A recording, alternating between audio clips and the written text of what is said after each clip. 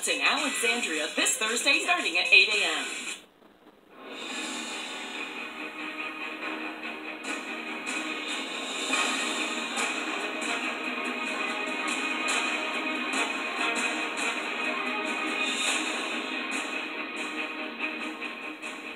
This is a CBS News special report, the impeachment hearings. I'm Nora O'Donnell in Washington, and in just a few minutes, we'll be kicking off what is going to be a blockbuster week of hearings on Capitol Hill.